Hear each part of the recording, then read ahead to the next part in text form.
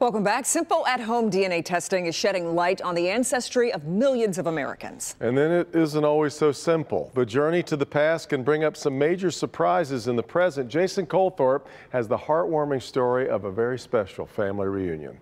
For the past decade, Kurt Cowan has been on Ancestry.com building his family tree.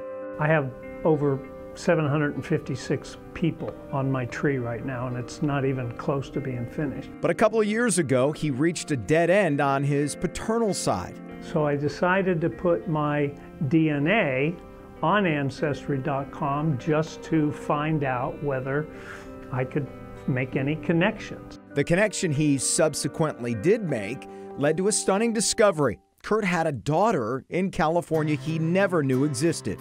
It all goes back to a trip to San Diego in 1973.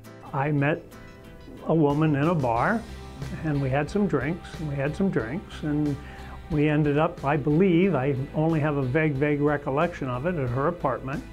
Knew her for 5 hours. She didn't know my last name. I didn't know her last name. And I never heard or saw or thought of her again. That brief encounter led to the birth of a baby girl named Sage.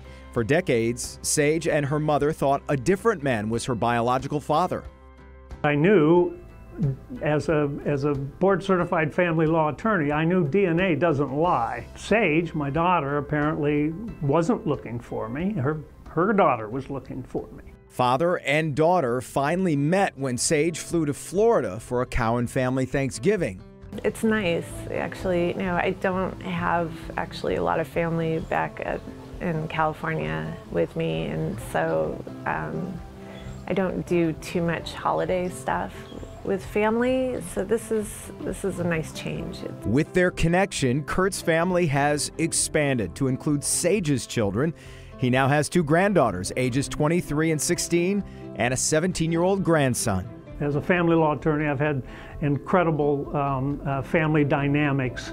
I never imagined that one of the most incredible family dynamic would happen to me. This is something I never thought in a million years I would ever have.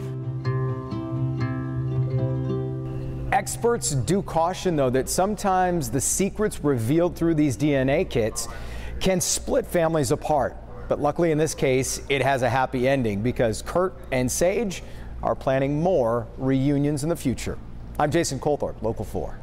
And everybody seems to be on the same page about it. Everybody seems happy because that's not always the case with the way these have gone as well. He was really candid about how it all happened.